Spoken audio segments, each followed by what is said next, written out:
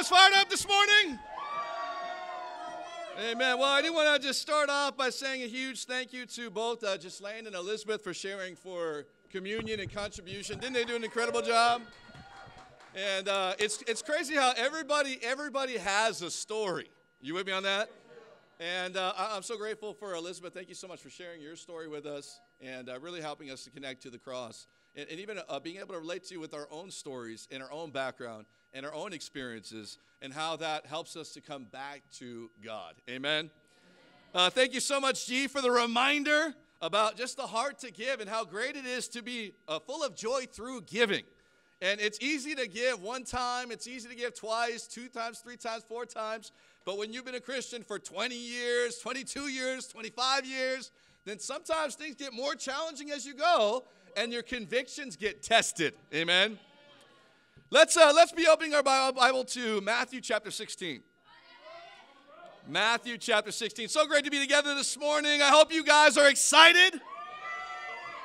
If this is your first time, you might be thrown off a little bit by the excitement, but we really are genuinely fired up about our relationship with God and about the kingdom of God. In Matthew 16, in verse 13, the Bible says, when Jesus came to the region of Caesarea Philippi, he asked his disciples, who do people say the Son of Man is? They replied, some say John the Baptist, and others say Elijah, and still others, Jeremiah or one of the prophets. But what about you, he asked. Who do you say I am? Simon Peter answered, you are the Messiah, the Son of the living God. Jesus replied, blessed are you, Simon, son of Jonah, for this was not revealed to you by flesh and blood, but by my Father in heaven. And I tell you that you are Peter, and on this rock I will build my church, and the gates of Hades will not overcome it. I'll give you the keys to the kingdom of heaven. Whatever you bind on earth will be bound in heaven, and whatever you loose on earth will be loosed in heaven. Then he ordered his disciples not to tell anyone that he was the Messiah. I mean, you ever have something that you're excited about and you don't want to tell anybody about it? You know, last night, Kelly and I went on a date with Will and Valentina. And we accidentally discovered the best pho spot in all of Toronto. And you better believe I ain't telling a single soul about it. That's our spot. That's our secret. You with me on that? Well, right here we find that Jesus comes to the region of Caesarea Philippi. And he's trying to get a sense for what people are saying about him. Now, it's not that Jesus was concerned about his reputation or concerned about how many Facebook likes and Instagram likes he got on social media. You know, some of us get so traumatized whenever people don't like our posts. In fact, you may not know this, but Instagram actually changed this policy to where you can't see likes because it was demoralizing people, that not enough people were liking their posts, and they were worried about it affecting them socially and even their own self-esteem. I mean, that's how much people are concerned about their reputation. That's not what Jesus was doing right here. Jesus was concerned about his impact. I wonder what people are saying. I wonder how far the message has gone. I wonder whether or not people have accepted the message. You know, I don't know how many of us got a chance to watch the GNN Good News Network video. And it was exciting to see our little movie stars, the Charles family, you know, Zanya and Zaria and Rochelle and then Michelle. The whole Charles family was featured on the Good News. And one of the things mentioned in the Good News Network that actually happened is that recently there was a negative article written about us in the Rolling Stones magazine. And it was titled, Not Your Church Next Door. Now, the article was written because there was some allegations made towards several people and even our church as a whole that were absolutely frivolous and are definitely not going to go anywhere. But the article was based on that, and get this, the lawsuit came out the same time as the article. Same exact day, December 31st, 2022. So I don't know how the article got wind of the lawsuit, but it was absolutely coordinated and a hit piece against our movement. Now, you may read that and go, man, that's terrible that negative things are being said about God's kingdom in a magazine. But hey, negative things are always going to be said about God's people. It was true in the Bible, and it's going to be true today. And I don't know about you, but I was fired up. I was going, wow, we're in the Rolling Stones. It may be negative, but hey, I'll take it anyway. At least people are hearing about the message. You with me on that? And absolutely, we are not your church next door. Well, here, as Jesus goes, hey, what are people saying about me? They go, well, some people think that you're John the Baptist. Now, John the Baptist was a hard-lined preacher. Now, it's ironic because the name John literally means the gracious one of God, or the Lord is gracious. Sometimes people think grace is not speaking the truth. But John the Baptist was hard-lined because of grace, because of God's mercy. And it was through him preaching the word of God that people were able to receive God's mercy. They go, well, others say you're Elijah. Well, Elisha was the man of miracles. And so when people saw Jesus working all the miracles, they go, well, that's just like Elisha, just like we read about in the Old Testament. And then he goes, well, some people say that you're like Jeremiah. Well, Jeremiah, through scholars refer to Jeremiah as the weeping prophet. You go, well, why does Jeremiah get that rap? Well, one, because he wrote Lamentations, probably because Josiah's death. But two, is because he spent his whole life preaching the word of God to God's people, and we have no record that anyone actually repented and listened. He ends up dying in Egypt. And so people go, Jeremiah was the weeping prophet, and Jesus, you've got like an emotional side. In fact, the shortest scripture in the Bible was John 11:35. Jesus, what? Wept. And the irony is he wept on his way to resurrect Lazarus from the dead. He wept for Lazarus' death, even though he knew he was going to resurrect him. He had an emotional side. He felt what people feel. He connected with people on an emotional level. And I think the truth was that Jesus was associated with these guys because there were aspects about Jesus that resembled all three of them. But Jesus was greater than all three combined. And so Jesus goes, well, what about you? What about you, Peter? What about you, James? What about you, John? What do you say? Who do you say I am? And Peter, shock of all shocks, gets the answer correct. Isn't that awesome? You got to give it up for Peter right there. He goes, you are the Messiah. You are the Son of the living God.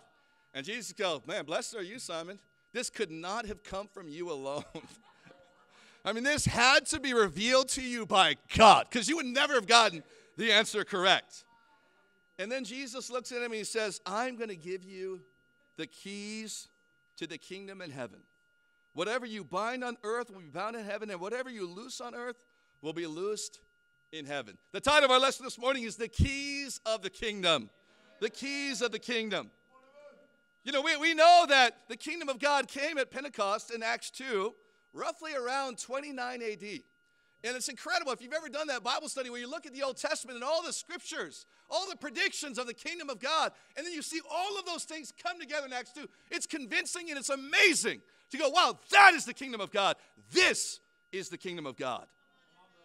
We know that Peter preached that to enter into the kingdom of God, one would have to not say a prayer one time in your life and be really sincere about it, and to make sure you say the right words, the abracadabra Christianity, where Jesus, I'm a sinner, please come into my life and forgive my sins, little instruments playing in the background. That's not what Jesus said. That's not what Peter said. He didn't say make sure your babies get baptized. He said you got to repent and be baptized. And the Bible says that 3,000 accepted the message that day and were baptized and were added to their number. Peter, by preaching the way into the kingdom of God, literally opened up the doors for the king, or to the kingdom, to the Jews in Acts 2, and then the Gentiles in Acts 10. Or as we like to say in the church, Acts 2 for the Jew and Acts 10 for the Gen. Amen? Well, he goes on after this and he says, whoever is bound on earth will be bound in heaven. And whatever you loose on earth will be loosed in heaven. In other words, if you want to be a part of God's kingdom in heaven, you better find God's kingdom on earth. You better find the collection of disciples that have all given their lives to God, repented and been baptized. Otherwise, you're going to be loosed on earth. You're not going to be a part of the kingdom of God on earth. And if you're not a part of the kingdom of God on earth, you can forget about being a part of the kingdom of God in heaven. You with me on that?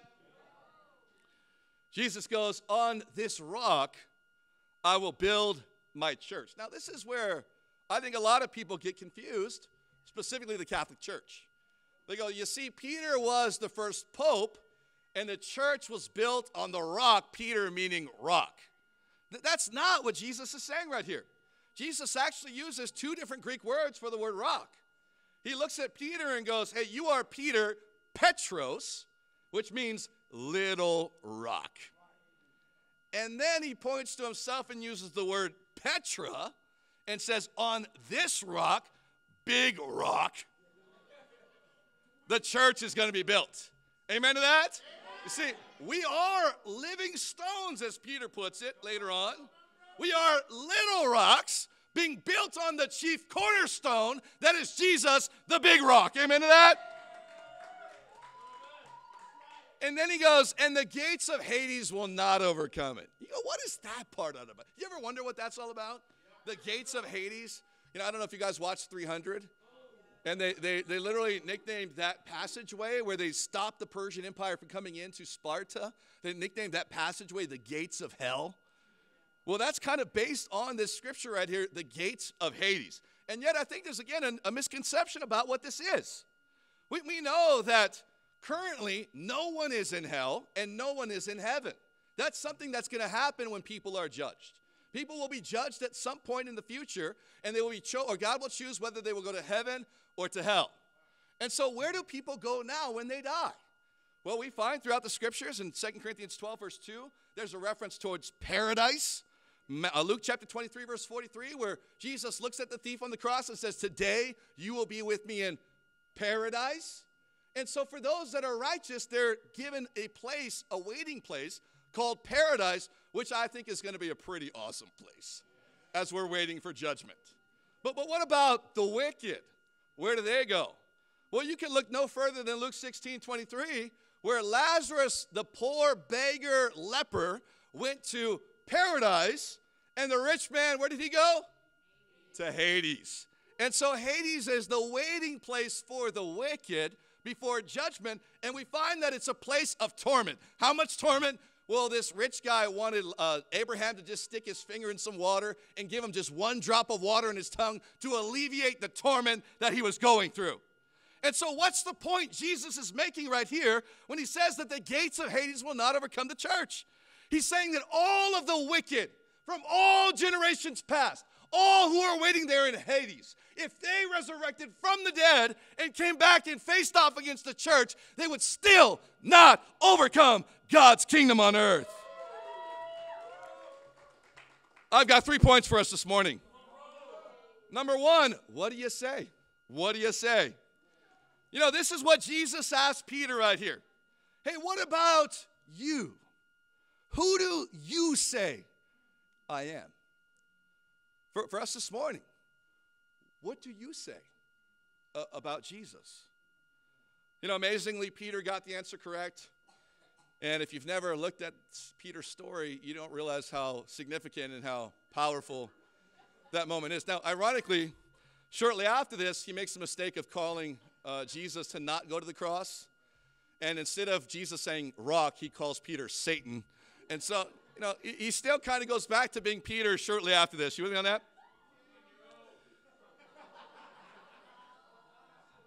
He bears some would say he bears a striking resemblance to some brothers in the church. Zero. And he gets the answer correct, and Jesus must have been shocked by this. I mean, his response right after Peter gets the answer correct, he goes, man, this just, what? Peter, this had to come from God. This had to come from God. You ever look at a disciple and you go, man, I remember when I studied the Bible with you. Who you are now, like, wow. Wow. I mean, I look at guys like Byron. I go, wow. We did confession like 7 times. Okay, bro, write that sin list again. Bro, I already wrote it. I know, but you need to write it again, bro. Do it differently. Do it like this. 7 times. Oh, my gosh. What he put us through in those Bible studies? I mean, our faith grew when we studied the Bible with Byron. And then you look at him today and go, wow, this isn't even the same guy anymore. Other guys like Rich Chan. Rich was a lost soul.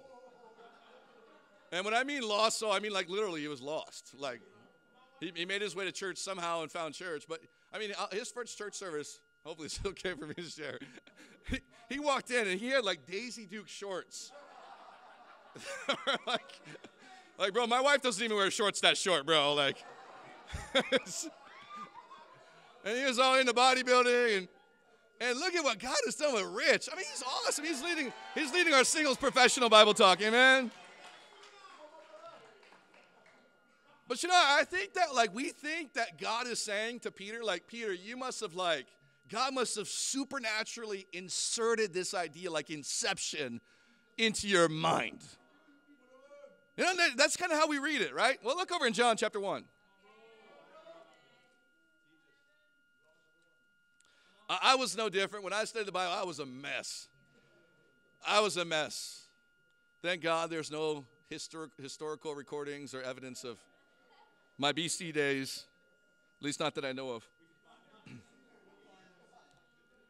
In John 1, verse 40, here we find that John the Baptist identifies Jesus, and some of John the Baptist's followers follow Jesus. In fact, Andrew and John himself, John the Apostle, follow Jesus. They convince Jesus to let him stay with them.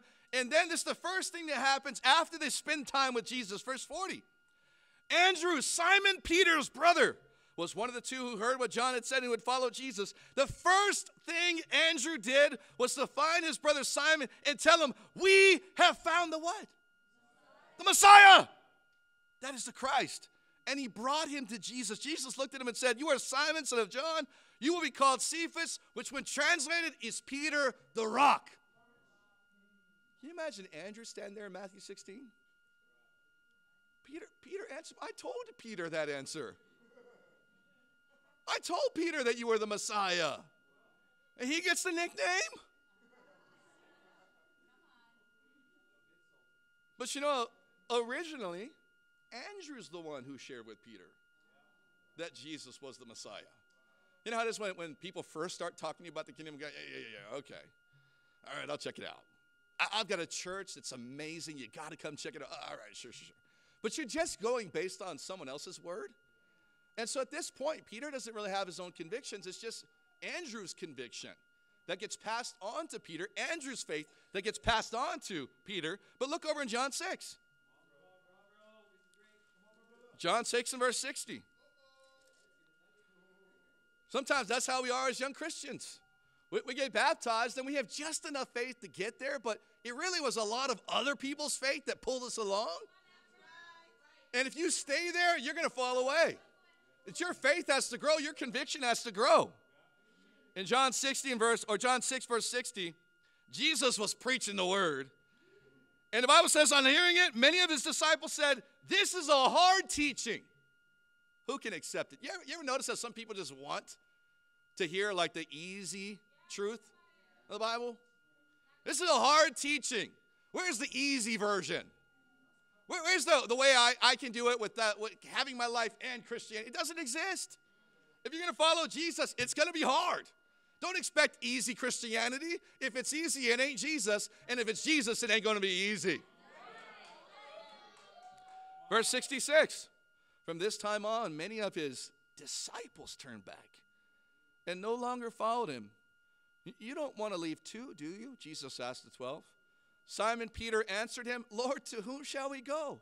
You have the words of eternal life. We have come to believe and to know that you are the Holy One of God. Then Jesus replied, have I not chosen you, the 12? You know, Peter originally started off just hearing it from someone else.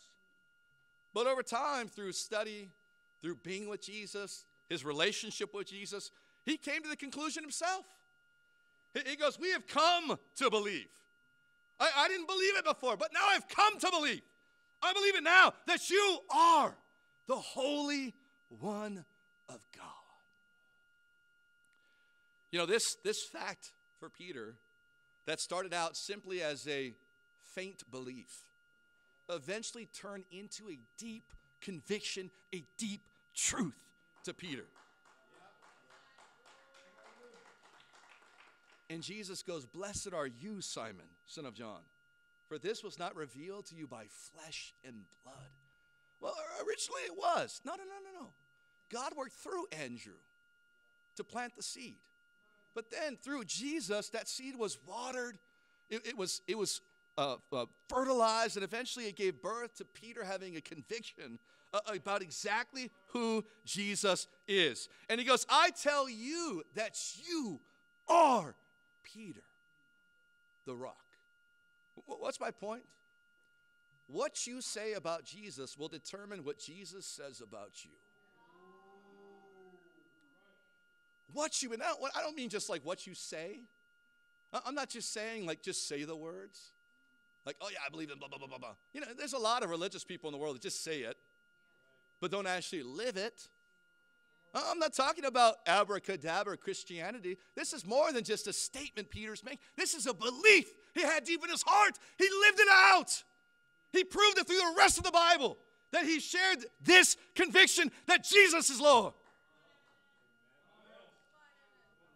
You know, sadly, we as a church, we get persecuted quite a bit.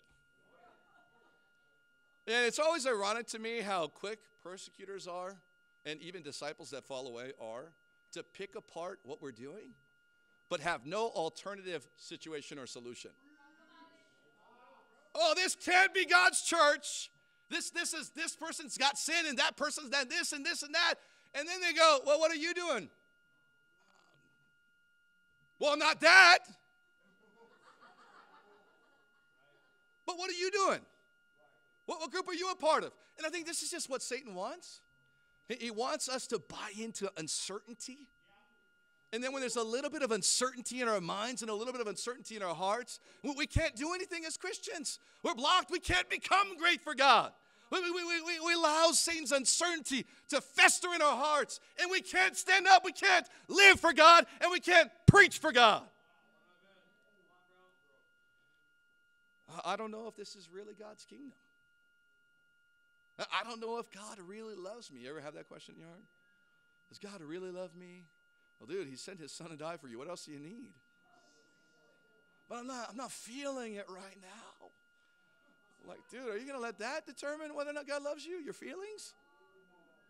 Dude, I feel different things every day. I eat Mexican food. That makes me feel way different the next day.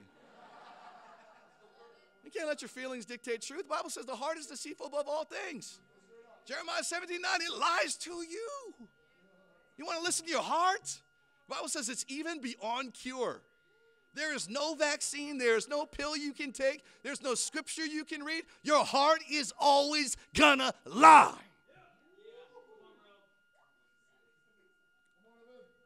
But you know, when we get uncertain as Christians, we get quiet as Christians. We don't want to say anything. Let me give you an analogy. Imagine if you're like Elizabeth Wademan and through your knowledge of chemistry, you were able to develop a syringe filled with the cure for cancer. Let's just say something more simple. Let's say weight loss. Let's just say you had the answer in a syringe. One injection, you will not struggle with weight issues the rest of your life. I mean, would that sell or would that sell? Would you be fired up about that? Rich wouldn't have a job no more. As a personal trainer, people are like, I don't got to go to the gym. I just got to take this syringe. Yeah, I'm down. But let's just say that there was a little uncertainty with whether or not it worked, or let's just say there's a little uncertainty that maybe there's some side effects to this. Are you going to be eager to share that with people? That little bit of uncertainty will stop you from sharing possibly the best news that someone could ever hear in their lives. Turn over to 2 Corinthians chapter 4 or chapter 5. Elizabeth almost stole my scripture earlier. That's all right. We still love her. She's sharing awesome for communion. We'll forgive her. 2 Corinthians 6 or 5. That's what I said, right? 5, verse 14.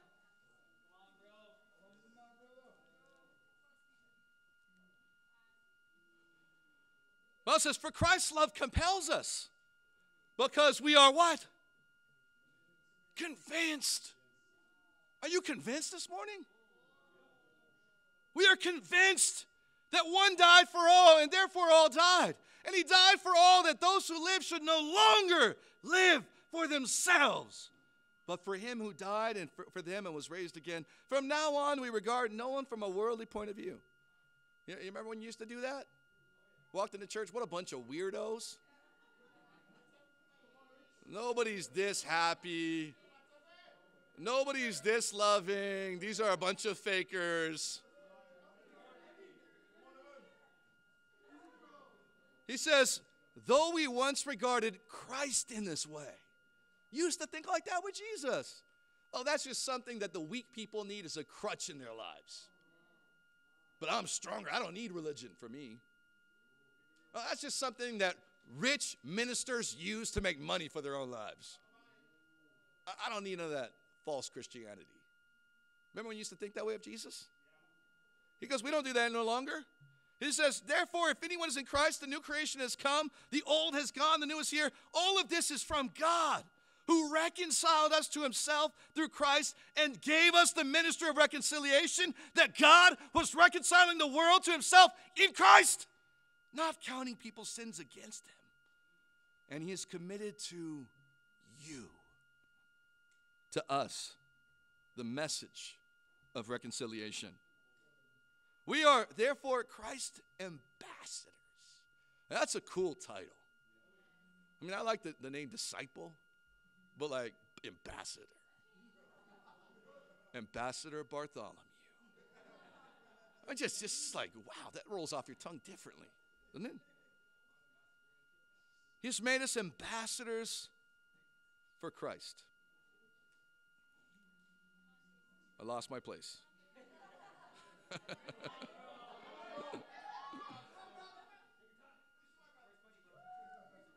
He says, as though God were making his appeal through us, we implore you on Christ's behalf, be reconciled to God. God made him who had no sin. He didn't say God made him to take on sin. He goes, God made him who had no sin to be sin. Not take it on, be sin for us. So that in him we might become the righteousness of God. Don't tell me that you're certain that you're saved and you're struggling to sing at church. Don't tell me that you're positive that this is the kingdom of God. What is bound on earth is bound in heaven, and you're struggling to make time for the meetings of the body. Don't tell me that you know for a fact God loves you, and yet you can't have quiet times.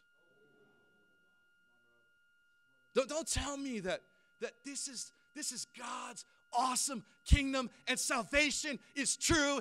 We can be forgiven of all our sins, but we don't share our faith. Are you convinced? Are you convinced this morning? You know, there's a famous scene in Star Wars. Do we have any Star Wars fans here? All of the older generation are like, yeah. All of the younger generation are like, Mandalorian. Well, there's this famous scene in one of the Star Wars. I think it's the greatest Star Wars movie ever, The Return of the Jedi. And Luke's playing his X-Wing fighter. I promise I'm not that big of a Star Wars nerd, but his X-Wing fighter gets stuck in a swamp. But it's really where he was led by, quote, the Force, to be trained by Yoda. And, of course, he meets Yoda there in the forest, and Yoda starts training Luke how to master the Force. And so there's this scene that's really become a famous scene, I think, in all history since Star Wars.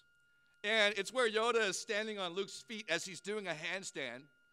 And he's literally standing there on Luke's feet, and Luke is upside down, handstand, and he's using the Force to move a rock with his mind. Pretty cool. And then all of a sudden, his X-Wing fighter jet disappears underwater. And Luke says, "We'll never get it out now." Yoda goes, "Ah, so certain are you?" And Luke goes, "Look, Yoda, moving stones is one thing, but this. And then Yoda cuts him off. He goes, no different. Only in your mind. You must unlearn what you have learned. I love Yoda. He speaks in paradoxes. Like, what does that mean? And then Luke says, he goes, okay, I'll give it a try. And Yoda goes, no, try not. Do or do not. There is no try. And this is where it gets the most profound. Luke says, I can't believe it. And Yoda goes, and that is why you fail. I gotta ask, where's your belief at? Are you certain this morning?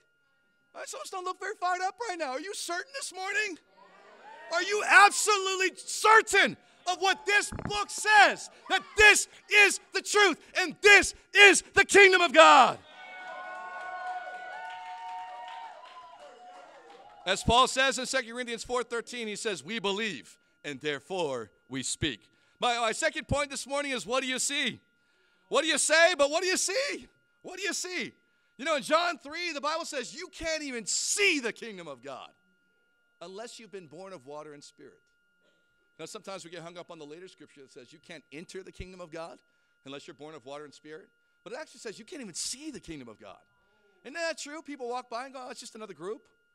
Just another church group, just a bunch of people, just one organization versus the next organization. And they fail to realize this is more than just your church next door.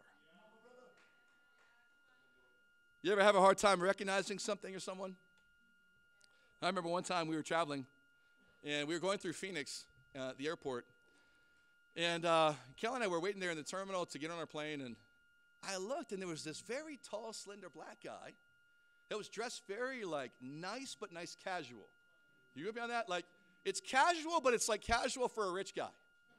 It's not like Value Village casual. It's like Neiman Marcus casual. Like, it's like high-end stuff.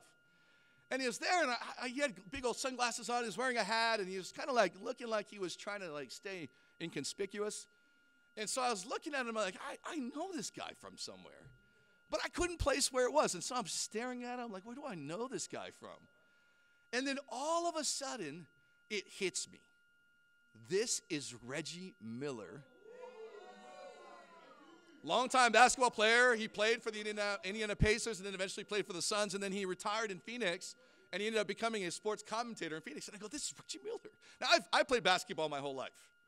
So I'm fired up. Like, not only did I play basketball my whole life, but I grew up in Hawaii where you don't see famous people. Like, I'm not talking about the nice touristy side where famous people come and hide out. I'm talking about, like, the ghetto side of Hawaii. That's where I grew up. And no famous people come over there because then they get beat up and all their stuff gets stolen. And so I'm like, wow, I've never seen an NBA basketball player before. And this is like way back, you know. I'm looking at it and I'm like nudging Kelly. I'm like, Kelly. And we're sitting right across from him. So I'm like making a commotion, like, Kelly. Reggie Miller. She goes, who? I go, Reggie Miller. She goes, what? I go, Reggie Miller. And he notices that I notice who he is. So he pulled off his sunglasses, and he gave me a look like, don't you dare. I'm flying commercial right here, and nobody needs to know who I am. And I just kind of gave him this look like, your secret's safe with me.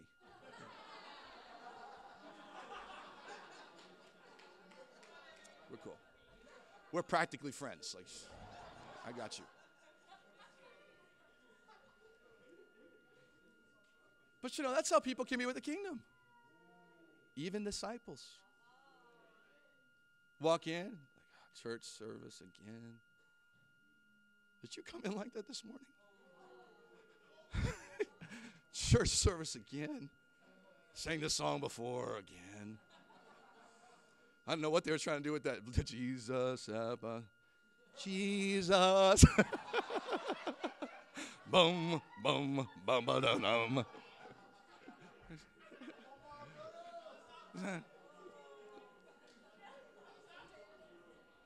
Turn over to Matthew chapter 13.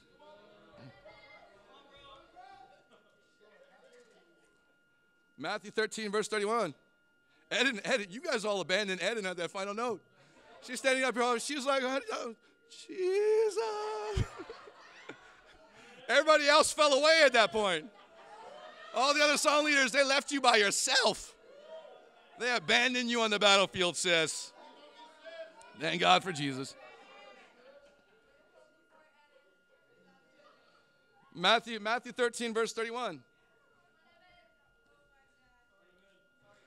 He told them another parable. The kingdom of heaven is like a mustard seed. What? A mustard seed?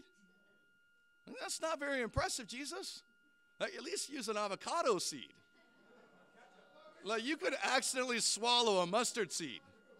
But ain't nobody accidentally swallowing an avocado seed.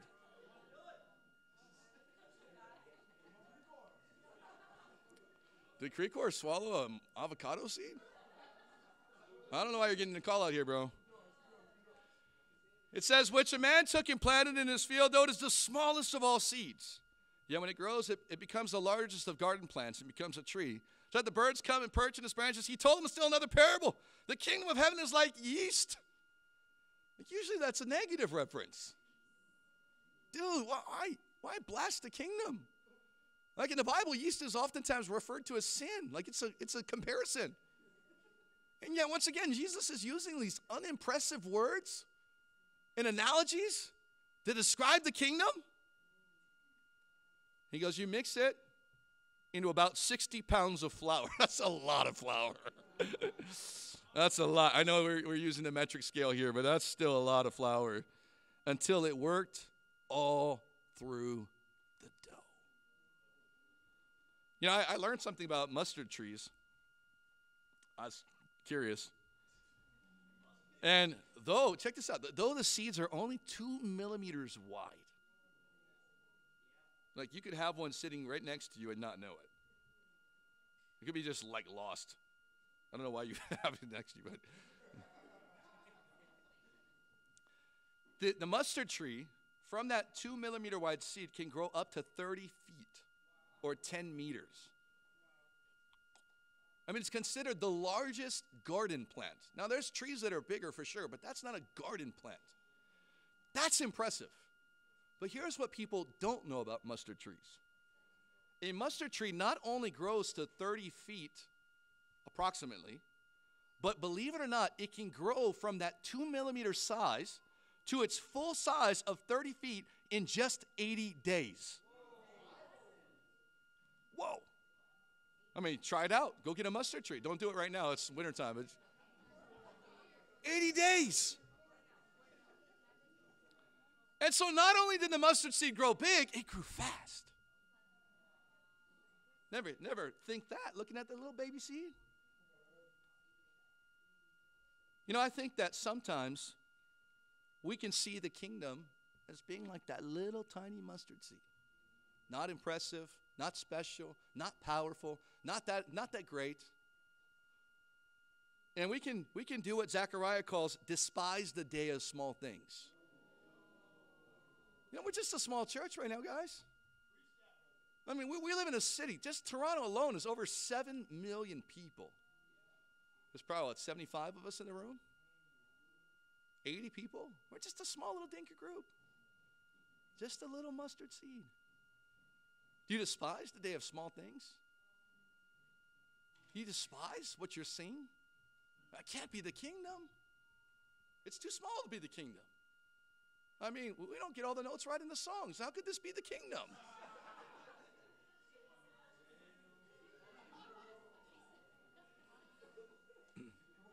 You know, in 1997, when I was 14 years old, it's actually not a story about me. I just had to throw that in there. A man by the name of Reed Hastings and his friend Mark Randolph got an idea.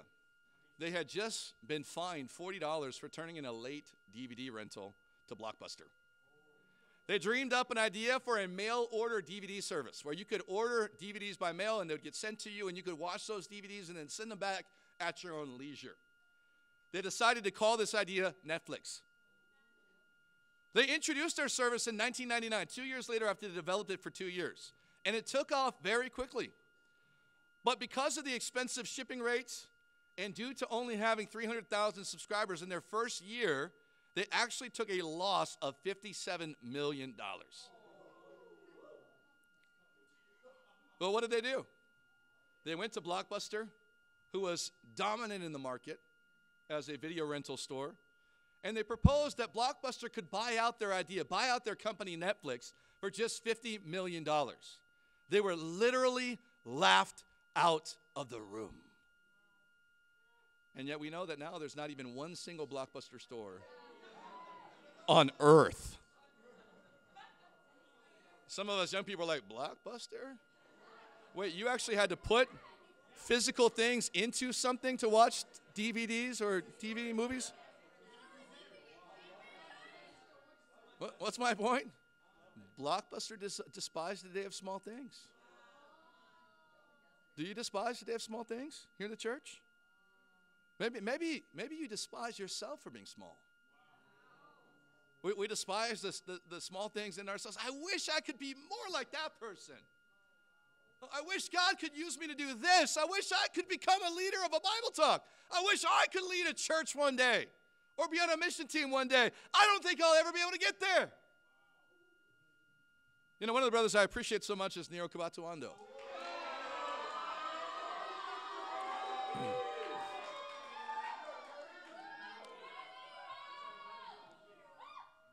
Nero came to me, he goes, bro, I really want to lead. I really want to lead. I said, hey, bro, we got to have a hard talk. And I've shared this before. I said, bro, you don't have a lot of the natural God-given leadership talents that a lot of leaders have. That said, I believe God can use anyone. So you have to surrender to the fact that you're going to have to work harder than the next guy in order for you to be able to lead. But you can lead. He goes, bro, I'm going to do it. And you know what? He works a very grueling job as a nurse where he works overnight shifts, and oftentimes he comes straight to campus without going home to sleep, shows up on campus, he preaches the word all day on campus, he's in Bible studies all day on campus, and you would never know through his attitude that he just spent the entire night working as a nurse.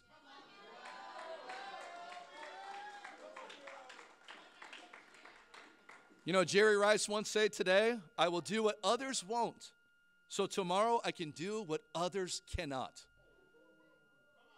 Is that your heart today?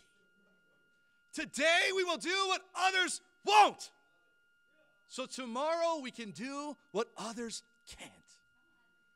You know, I don't know if there's any other groups out there that are like us. I hope so. Here's the thing. I don't care.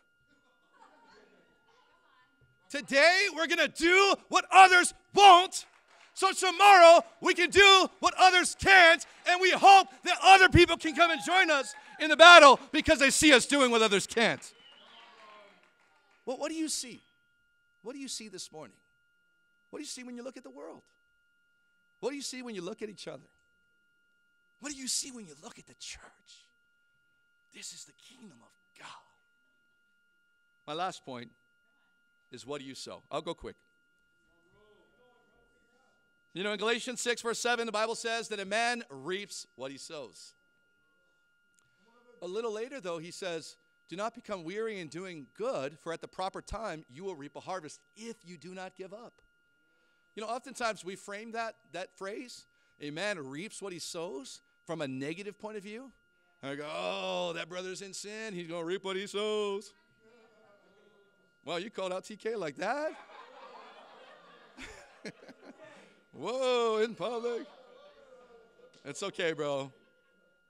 But you know, the Bible is actually saying that you can sow for the world, for the flesh, or you can sow for God. And a man reaps what he sows. Turn over to 1 Peter chapter 4. 1 Peter chapter 4. Sorry, brother. It wasn't me. I didn't call you out. That was Valentina, I think. Wasn't that Valentina? Oh, it was Tommy. Whoa, Tommy. Amen.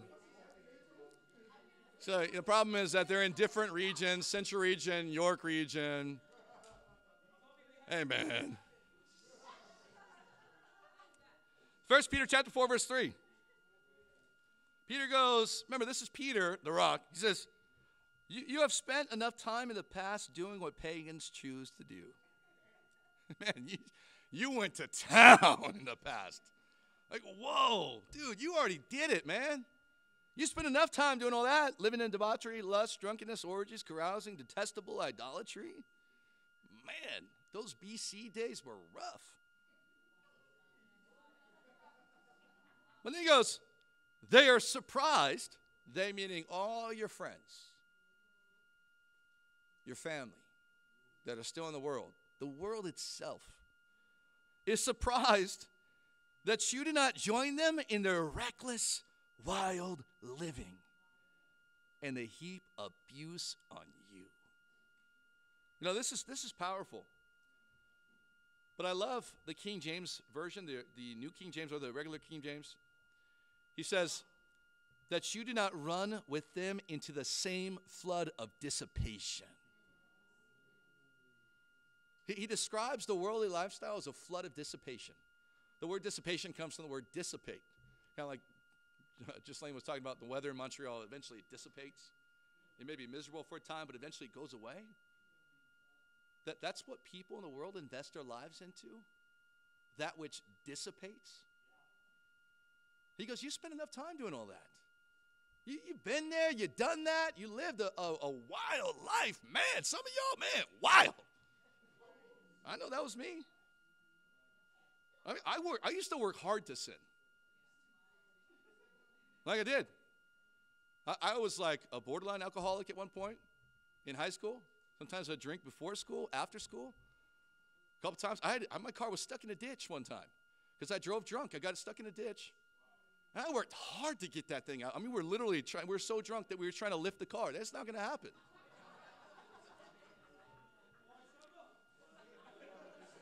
Then we saw the cops coming, and then the cops called a tow truck, and the whole time we were working hard to not show that we were drunk. One time my dad caught me with a cooler of beer in my trunk. My friend found out that he caught it, or found it, and warned me ahead of time, so I had like a whole half hour to come up with an excuse. You want to know how hard I worked for this excuse? My dad comes, hey, I found a cooler of beer in the trunk. What's going on? Dad, I had a friend. He was wasted. And I didn't want him to drive drunk, so I told him to put his beer in my car. I'll drive him so that he gets home safely. I was doing a good deed, Dad. I worked hard for that excuse. We worked so hard to sin. For what? Just dissipation. And then sadly, we come into the kingdom of God, and we don't sow anything for God. We don't work. I work so hard in the world. At least work hard in the kingdom. For something that lasts, go to Titus 2. We'll close out here. Titus 2. All of our memories are coming back. Oh, man. Thank God for Jesus. I love the fact the Bible says that Jesus forgives and then he remembers it no more. So we remember it, but Jesus doesn't remember it. Thank God. In Titus chapter 2 and verse 11, Paul says, for the grace of God has appeared that offers salvation to all people. It offers it to all people. Not everybody's going to say yes. It teaches us to say no to ungodliness and the worldly passions and to live a self-controlled, upright, and godly life in this present age while we wait for the blessed hope, the appearing of the glory of our great God and Savior Jesus Christ, who gave himself up for us to redeem us from all wickedness and to purify for himself a people that are his very own, willing to do what is good. No, he says eager to do what is good. You know, Jesus defines those that are disciples, not as those that are willing to do good, but those that are eager to do good. And isn't that us? We want to go and crank for the Lord. We want to go and share with our friends. We want to go and invite people to Bible talk. We want to build a church. We want to plant a church in Ottawa. We want to plant a church in Winnipeg. We want to plant a church in BC, British Columbia. We want to plant a church in Montreal, Quebec. Who cares if it was an atheistic city? We want to do it. We're eager to do good as disciples. Don't we want to do good for each other? We want to take good care of each other. We want to help each other. We want to because that's what God has done for us. Edmund Burke once said, the only thing necessary for evil to triumph in a world is that good men do nothing. And that's what Satan wants. He wants you to sit in your hands. And then sometimes as Christians, that's what we think we're supposed to do. Don't sin, don't sin, don't sin, don't sin, don't sin, don't sin. But dude, you're sinning right there. You're not doing anything. Go do something for God. You know, I was putting together the church banners. Our last church banners broke. That's why they're not behind me here. And it was kind of cool because we were designing them, and there was different designs for each future region of the Toronto church. And so it's cool. We designed a banner for the Peel region. We designed a banner for the Halton region, for the Durham region, for the Hamilton region of the Toronto church. I mean, it was awesome. And it was so cool because although we won't print them all right now because we only got 2 regions. We only got the York region and the Central region. Amen? But I was just looking, I go, wow. Man, we get to do this. We get to do this, guys. A city of 7 million lost souls. And God has chosen us, and we get to share this with the world. And we're going to plant the region in Peel. We're going to plant the region in Halton and Durham and Hamilton. And we're going to get all of those millions of lost souls. You with me on that? Why? Because the Bible says, whatever you bind on earth will be bound in heaven. Next week, we have a super Sunday service. Now, I know. Not all of you guys like American football. In fact, some of you guys think football is a ball that you kick around on a field into a goal. Complete and utter false doctrine. But hey, you know what? Super Bowl Sunday is an excuse to be fired up about God because God is super. And it's a chance for us to invite our friends on the service and to introduce them to a super God. You know, I was inspired by an email I received last night from Kip. He shared with us that there was recently when he went to India, he met the oldest living disciple in the movement, 105 years old. Wow. I don't know what she's eating, but I got to get myself on that diet plan right there. Now get this. She was traveling an hour and a half to church every Sunday. 105 years old. Excitingly, she passed away last night. I say excitingly because she lived it. That's how I want to go. Not necessarily at 105, but I want to go faithful to God. And so this morning, what do you say? What do you see? And what do you sow? On this rock, Jesus, we will build his church. Jesus will build his church, and the gates of Hades will not overcome it. To God be all the glory.